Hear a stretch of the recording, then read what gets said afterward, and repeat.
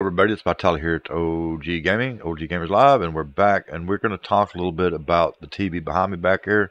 I know it's a little blurry, but don't worry, we're going to switch over to the GoPro here in a minute and take a closer look at it.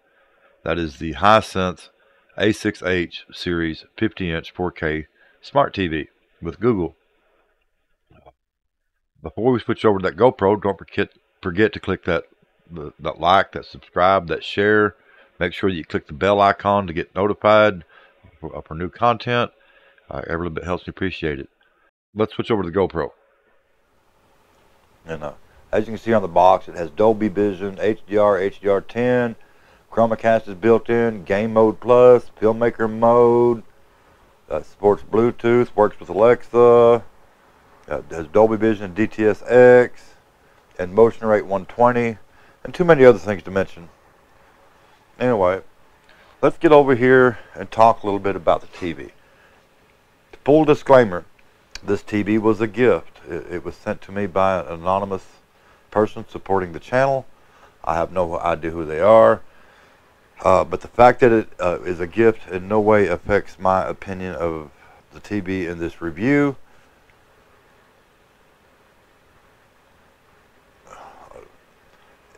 It powers up quickly. We're going to talk about the remote right quick because that's one of the things that I really liked. It has these big buttons, you know, for Netflix, Prime Video, YouTube, Disney Plus, Tubi, and Peacock. My wife, when she was alive, would have loved this remote.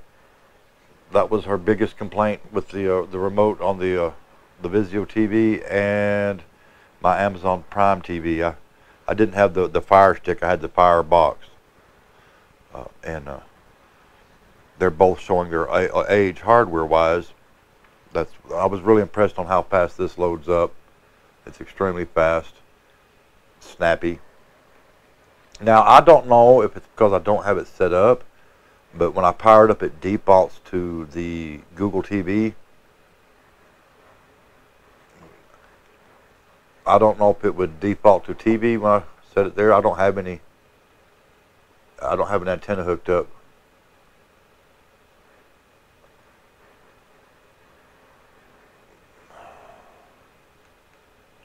But let's go back. Let's go to the HDMI. That's my computer. That's where I'll be using it the most, and that's okay.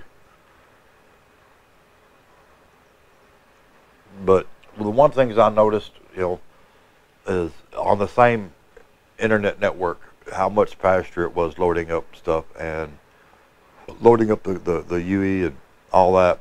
And I'm gonna assume that it's just because of the advances that we've had in hardware. That Vizio TV, I've got one Vizio Smart TV. It's 8 years old, and it might be just a little older, but I got it 8 years ago. I bought it new at Walmart. The Fire TV box I got from Amazon back in 2014 or 2015, so it's 9-10 years old. The hardware is at least 10 years old. I bought it 8-9 years ago.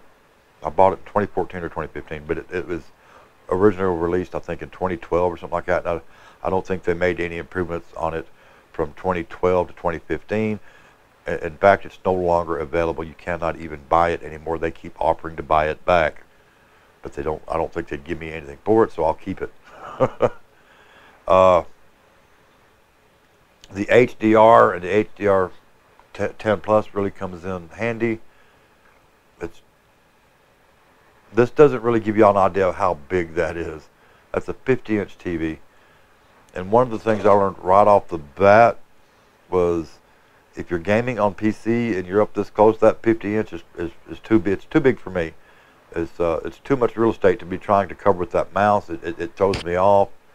It would probably be fine if I was using a controller, but I'm not. I play PUBG Battlegrounds on PC, and I use a mouse and a keyboard. However, it's perfect for my sim racing, and that's probably where we would get the most benefit out of this 50-inch screen.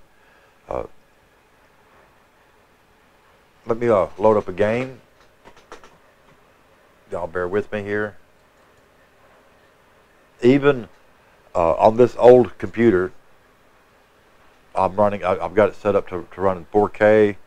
I did lower the game settings from ultra to medium, except for view distance. View distance is on ultra. I'll show you that when we get into the game. It's going to take a minute because this computer's a little slow. And in the lobby, I was seeing like 30 FPS, and I may have it capped at 30. I don't remember. And in game at 4K medium settings, I was seeing anywhere between 60 and 100 FPS per second.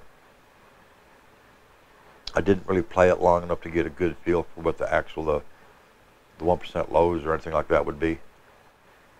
But we're booting up here.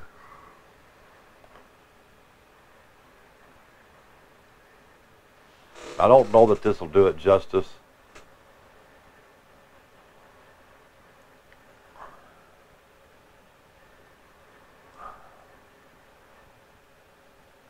It just looks really incredible on that 4K screen on a 50-inch screen. It's really, really nice. But like I said, as you can see, there's a little bit of lag there when you first go to move the mouse, and then it takes forever to get from one side to the other. And that's I maybe could dial that in and fix it. There's some settings that you're supposed to be able to turn on game mode, but I have not been able to turn it on. It's grayed out. We'll figure that out later. I have to say, for a budget 4K TV, it's $248 plus tax on Amazon. It's a good buy. Would I want to do it for PC gaming? No. Everything else, yes. But if you just want a good 50-inch TV in 4K with Google and do your streaming and stuff, and it looked really nice and sound decent, I'd have to say buy this one. It's $248 delivered to your house. It's $248 plus tax. Hope that helps.